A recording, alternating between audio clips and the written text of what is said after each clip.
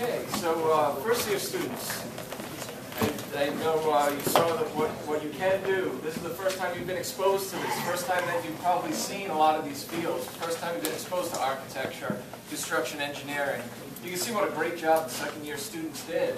And hopefully, you know, if this is something that interests you, we want you back. We want you back at the Northern Rhode Island, back in Providence, so that you can continue and you can build on what you learned.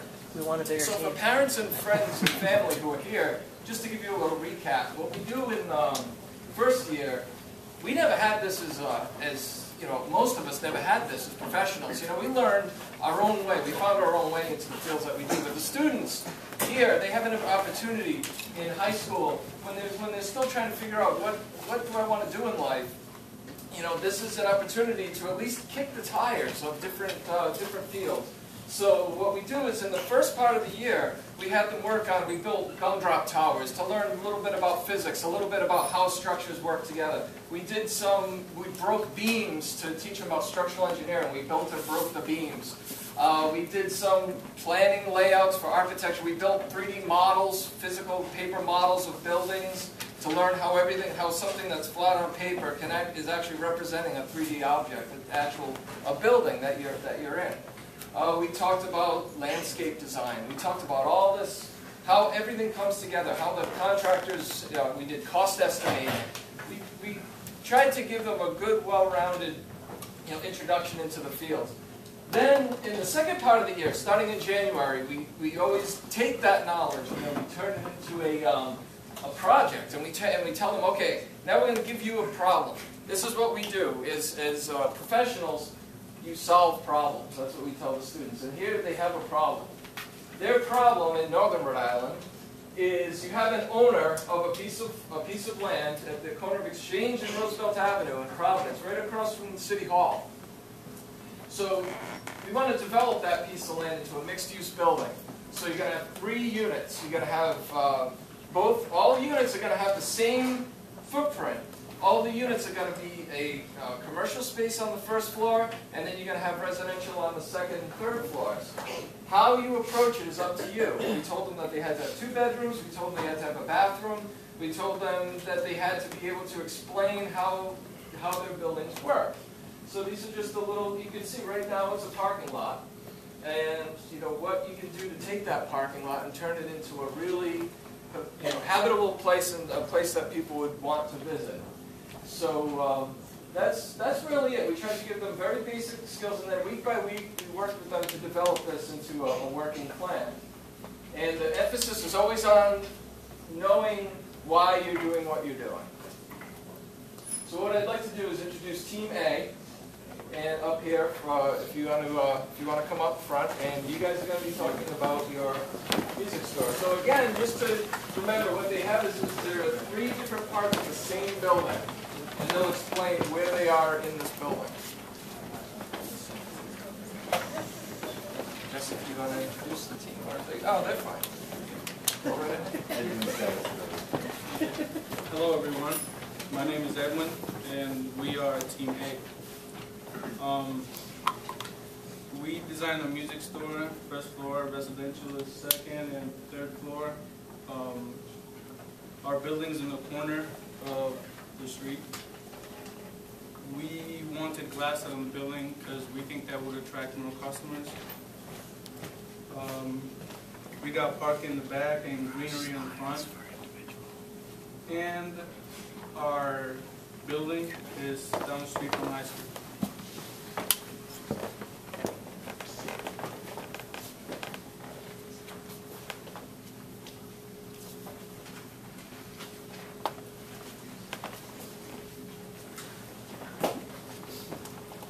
Hi, I'm Ryan. We've had a lot of fun doing this project, and yeah, we're Group A, and we did this music store. So this is the model I designed on SketchUp. It's a 3D modeling computer program. It's a lot of fun to work with and play around with.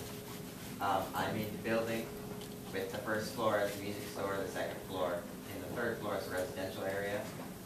And all the way to the left, we have the front view. The bottom floor has the entrance to the music store and windows on the 2 top floors. the middle building is a side view. It shows the patio and the big side window for the dining room side. And the one all the way to the right would be the rear view for the building, and that would be like a solid wall, and on the top is the master bedroom windows.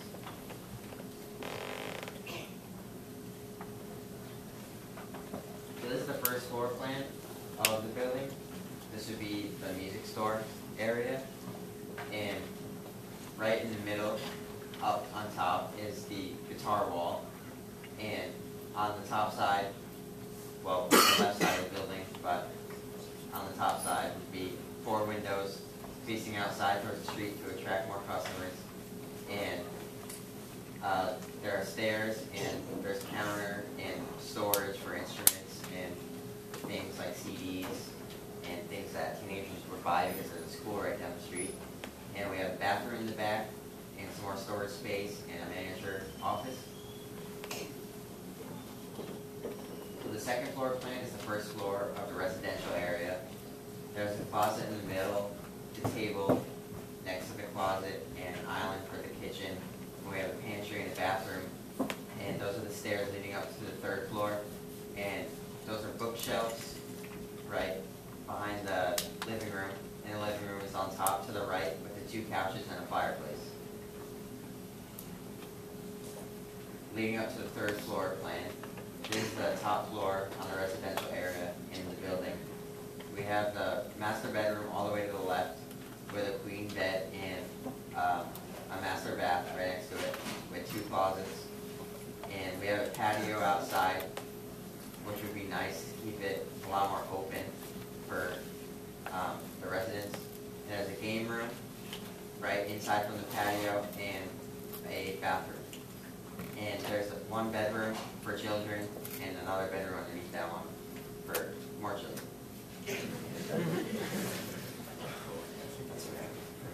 I'm going to pass it off to talk about the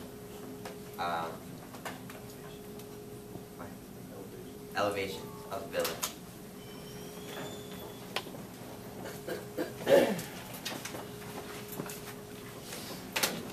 So as you can see here, we have the rear view of the building outside, and we have several windows. And in some of these windows, well, most of them, we have boxes, so we give it like a green touch. And you can't really see, but we have a garden at the top, and there's some shrubs and trees up there. And the side view, we have a patio at the 3rd floor, a big window in the 2nd floor, and some more flower boxes on it, and some trees and shrubs. And then the front view, we added some plants at the front with 2 big windows, and we have some more windows that will let some light in so you don't have to like use as much electricity. And then this is the front. So as you can see, as I explained, we have 2 big windows, and that's so that we can attract more customers and the signage. And then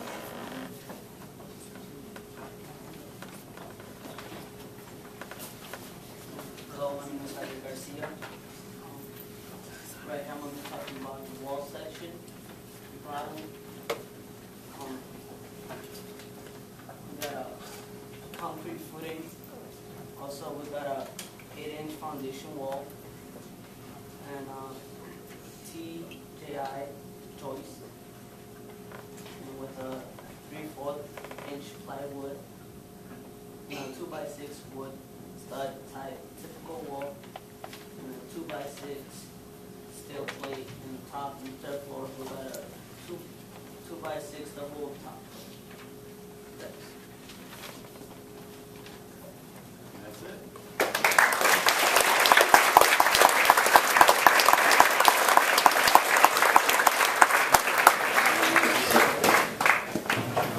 Thank you.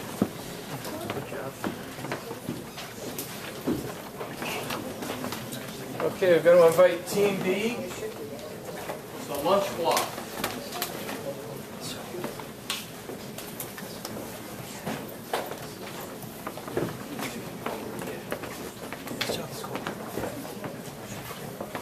So just to remind everybody, when you're giving your presentation, if you can just face the audience because they want to see you and they want to hear what you have to say, and you can always see the board is also on the computer screen right here. So just try to talk into the microphone. You don't have to shout. You can just stand up normally and just speak into the microphone. Okay, Team B. My name is Hugo Medeiros. I'm from Blackstone Academy, and me and my group designed a cafe named the Lunch Block. In the Lunch Block, it's a simple pathway from the counter to the vending. Here's the kitchen area, the bathroom, everything. It's set as a quiet, relaxing cafe to attract the community around us. And the tables are set in a zigzag formation to reduce clutter. And the side exit leads to Tanya's part. So, Tanya. My name is Tanya Rodriguez, and I come from Central Coast High School. My part of the cafe was to make a patio. This patio has a water feature, which is a waterfall that goes on the side of the building. And this is to stop noises that might come around our cafe, since we do have a fire station and a police station near in front of us, and also we have landscaping, which are bushes that are on the side and in front where there's a gate, and this is to give more of a privacy to this patio, because since we have a adjacent parking lot next to us, and this is to give privacy since we do have City Hall also in front of us. This is to give these people a space where they don't have to think about like work, and they can just relax in this environment. And we also have a stage where people can come and perform whenever they want. And now, time for a trip.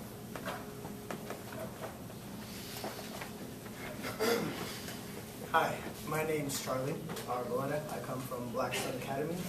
And when I was designing this, my main thought was I wanted something very open. So when I was designing it, I was thinking about how it would look when somebody went up. So when somebody goes up the stairs, I want them to be able to see everything nice and clear, which is why I made a nice open space. And from that open space, you can put like a couch and nice stuff. So when we're going into the dining room, I put a table in the middle, a circular table, because circle tables are nice. And I think it's very nice. And the kitchen's right next to it, so that way, whenever you're serving a meal, you just bring it right to the table. It's very close, and it's a nice dining area. I also put a window right there, so that way there's like nice, fresh, nice sunlight, you know.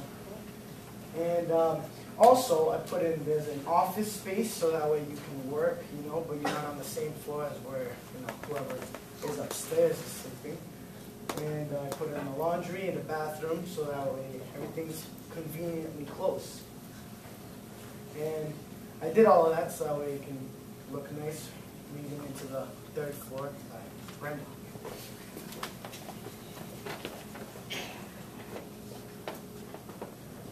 Hello, my name is Brandon Aguilar. I'm from Blackstone Academy. I designed both the front elevation and the apartment for the third floor. As for the third floor, there is notable features are the spacious bathroom, along with 2 bedrooms opposite of each other, with walk-in closets connecting each other, filling in that open space. Now, as for the front elevation, some notable features are the sign, the lunch block, and 2 open and glass windows to allow people that are walking, passing by, to be able to see in and attract customers. And well, that's our presentation, and thank you for your time.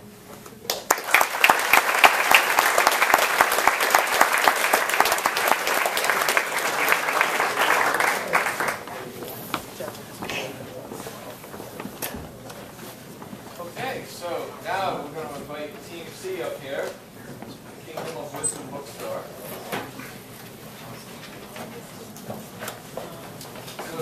just to recap for everybody, you can see this was the building. We started with Team A, who did the music store, Team B, who did the cafe. The cafe has the patio here. And then this is Team C, which starts right in the middle, which had its own particular challenge. My name is Heidi, and for the first floor we decided to make a bookstore, and we wanted people to feel at home, so by adding plants and having art on the wall and adding tables so they can relax. And the counters positioned this way so that they can be able to see the bookstore, and then it would be easy to prevent theft. And behind there's a storage room, and connected to that is a bathroom, and there's a rear entrance door for deliveries, and you can go to a garden. The bookstore is 470 square feet, and the storage room is 266 square feet. And yeah, I'm going to pass it on to John.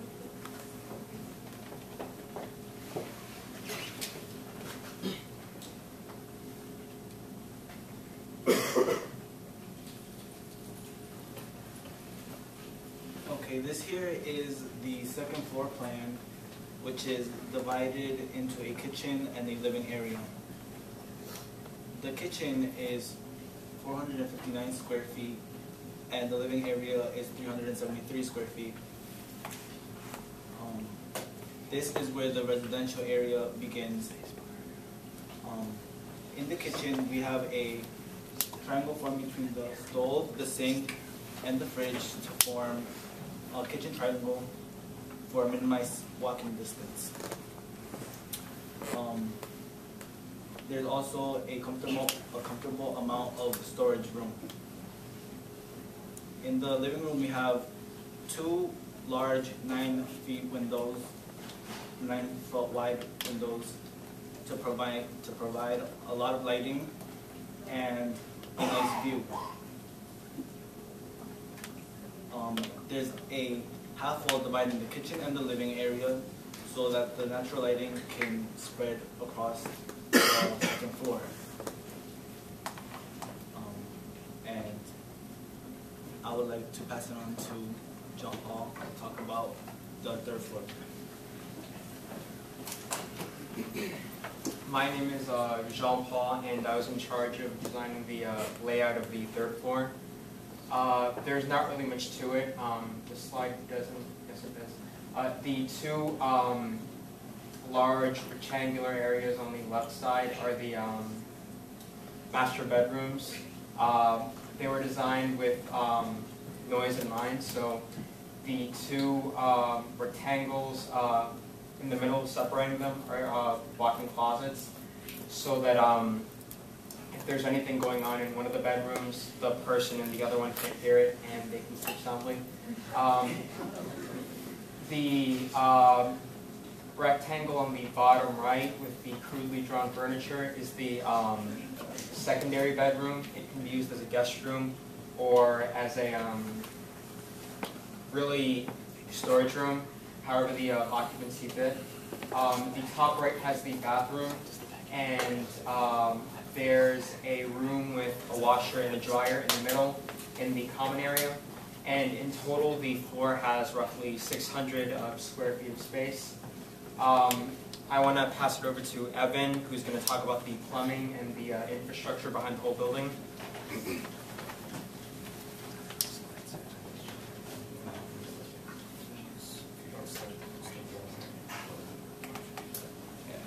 My name is Evan, and I was in charge of the plumbing and the heating for all 3 floors of the building. You might have noticed in the slides that there's red lines and blue lines all the way across on different sides. The red is a hot water baseboard used for heating the floors, and the blue is plumbing, evacuation, hot water, cold water, things such as that. We decided to use the hot water baseboard because if you have a furnace for this, it can be used to heat the hot water baseboard as well as the hot water for the sink and the shower. Over to the right, you'll see the bathroom on the 3rd floor. All those lines probably look confusing from here, but it has ways for the cold water and the hot water to go in, and also evacuation to go out. Up in the top corner, you can see there's a little square. It's kind of faded on this picture, but it's called a chase, and that's used. It goes through all 3 floors, and that's so that everything goes down one way. All the evacuation and all the water goes up and down one way, so that's also because normally you could do it through interior walls, but there's not really interior walls here. That's a half wall and those closets, and they're not lined up on each floor. So that's the purpose of the chase. The hot water baseboards are located near the windows because that's usually where a draft would come in, and that's where you want it. That's really all it took for the heating and the plumbing. So I'm going to hand it over to Angel who did the elevations.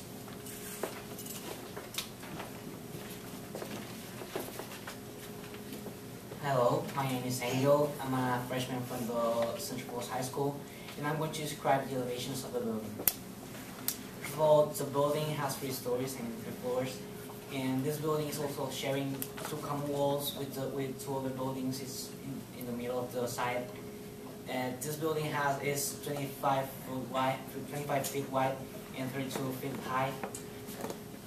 Also, the building is made out of red brick wall. The reason of this is because it fits with the traditional historical Pawtucket where most buildings are made out of red brick wall, and one wants to make it fit with the city. And there are 2 separate pictures, as you can see over there. The one on the left is a glass door that goes along with a glass window to show display in the store so that people can see around and to make it feel as a welcome place. And the door at the right is a regular wood door for security, and that's the door for the entry to the apartments, the 2nd and 3rd floor. And that's all I have to say. I'll leave it to my companion and Michael.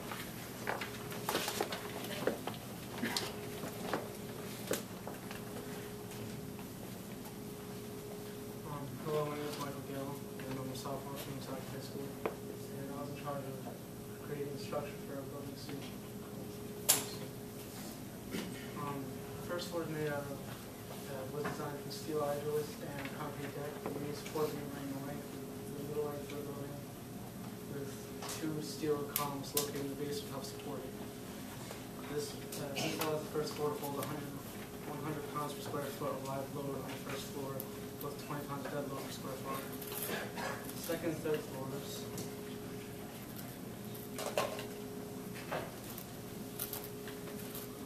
The 2nd and 3rd floors are really similar. They're both created using plywood.